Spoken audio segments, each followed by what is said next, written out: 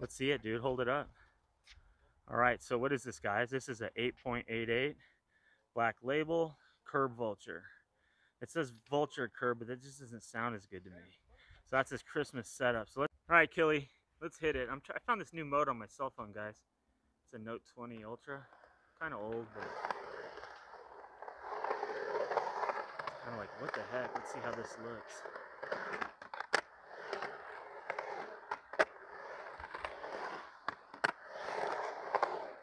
Jim. Yeah. So what's up? Hey, how you doing, Roman? Hey guys, this is Jim. He met me on the channel. I said, let's meet up. Fist bump right there. So when did you start skating? 4 years ago. 4 years ago. Yeah. And how old are you? 38. 38. So yeah. what is that? 34. Yeah. Yeah, that's I was never a young skater. never a young skater. Yeah. Let's check out what he's riding, guys. Look at this. Okay, so this is a 9-inch board. I had my surf skate trucks on a surf skate deck, but I wanted a nose on there. So I did my own custom design on here and here, and I didn't want that to go to waste. So, Oh, cool. When I got my new Andy Anderson board, decided to move my surf skate trucks onto this. Cool. So let's go look at that other board. Okay. So history in skateboarding is 4 years. That's it. No young kid skateboarding. So that's kind of cool. Somebody just went for it. Yeah. So this is my Andy Anderson board. Got some Thunder trucks on there. Did my own grip tape design on there. Yep. One thing I really like from this board is I have a really tough time with drop-ins, so I put this big star on there. So that's where my foot goes. That's where my weight goes. And just having that there for me is like a really nice thing for me to just remember. The star marks the spot. Yeah, you got it on both boards. Yep. And that's some interesting grip tape. It almost feels padded. Yeah, it's just regular blue $9 grip tape. Huh. Okay. I want to show you the guys the bushings. Guys, I want to show you. So take a look right here.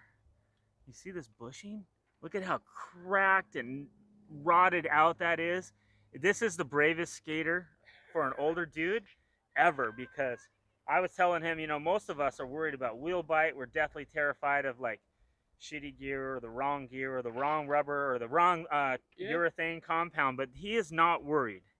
Well, I set my trucks just as loose as they can go without getting wheel bite. I'll put a little bit of wax right here just in case, but you can look at my board. There is no marks from wheel bite anywhere on there, and I just keep it just as loose as we can go. Well, you're definitely due for some new bushings, I'd say. But look, I'll testify. Let me get this selfie camera on me. I'll testify that that is a very loose truck. I rode his surf skate down here. That is also very loose. So he's learned to ride very loose. And he's not lying when I tell you that those 54 millimeters don't wheel bite. I put my 236-pound body on there, and I couldn't get it to wheel bite. Yeah, like, even if it does wheel bite a little, the wax on there keeps it from stopping. Yeah. And those are soft wheels, and usually that's my kind of fear with soft wheels, is that they're going to pinch the board and grip even tighter in a wheel bite scenario. So most dudes are worried about that, but that's cool that you're not. Yeah. Is it an age thing? Probably has a little to do with it. You know, a guy starting out at 30 or at 55 is going to be a little more cautious of that shoulder slam than you are. Yeah. But anyway, so we're going to skate with him today, and we'll see what we get. Maybe we'll get something cool on camera, maybe we won't. Killian is going to try his... You just did one run, huh? I got you on one run? I think I did with this camera too. But yeah, so you've decided that those bushings are a little hard. Yeah. So he's riding the Gullwing Pro 3. And guys, I wish you stocked up on those. If you had, they're worth $200 now. I didn't, but he's going to use this truck. So officially, no one grinded a groove in there, but you know, his dad's going to think that's a benefit for him. But the bushings are stock bushings with a reverse, with a Grind King inverted kingpin on there.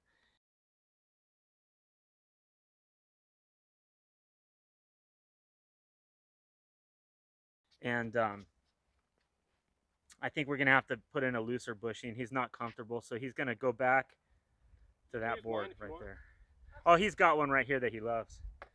So we'll go. As mine are, though. Probably. All right, you want to try his board?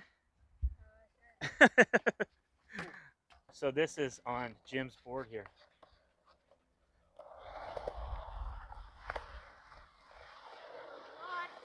That is loose for you. So there you go.